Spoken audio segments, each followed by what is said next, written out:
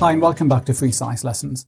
By the end of this video, you should be able to describe how kidney failure can be treated with a kidney transplant. You should then be able to compare the advantages and disadvantages of a kidney transplant compared to kidney dialysis. In a recent video, we looked at kidney failure. Remember that during kidney failure, the kidneys are no longer capable of effectively filtering the blood. We can treat kidney failure by hemodialysis, and we looked at that in the last video. As we saw, a patient who is treated by hemodialysis is connected to a dialysis machine. Hemodialysis takes several hours and is carried out 3 times a week, so hemodialysis has a major impact on the patient's normal routine. And long-term hemodialysis can also have side effects. A better long-term treatment for kidney failure is a kidney transplant. I'm showing you here a human kidney about to be transplanted into a patient. During a kidney transplant, the patient receives one healthy kidney. That's because one kidney is sufficient to carry out the functions needed by the patient.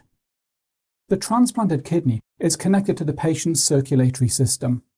The ureter of the kidney is then connected to the patient's bladder. And notice that the failed kidneys are normally left in place. Now, if a kidney transplant is successful, then the transplanted kidney can function effectively for a number of years, and this means that the patient can lead a relatively normal life. However, there is one issue with kidney transplants, and that is the risk of rejection. All human cells are covered with a range of molecules. Scientists call these antigens, and we looked at antigens in the topic on the immune system.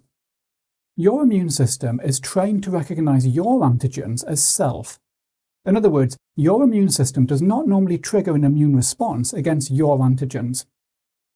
However, a patient's immune system will recognize the antigens on a transplanted kidney as foreign.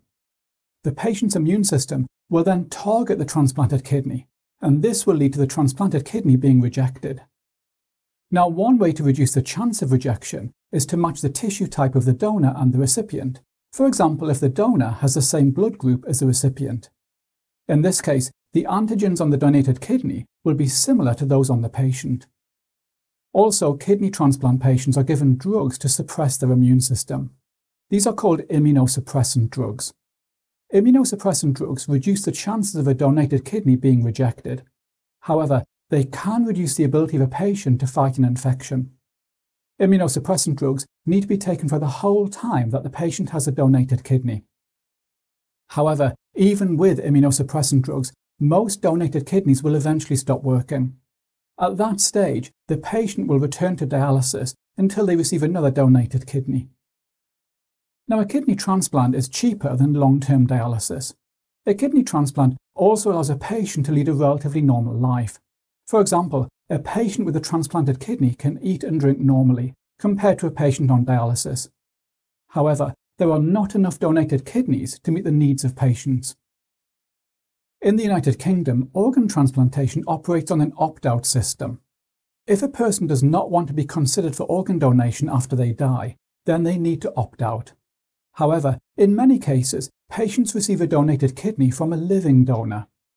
As I stated earlier, one kidney is sufficient for normal function, so many healthy people choose to donate one of their kidneys to a person in need of a transplant. Okay, so hopefully now you can describe how kidney failure can be treated by kidney transplant.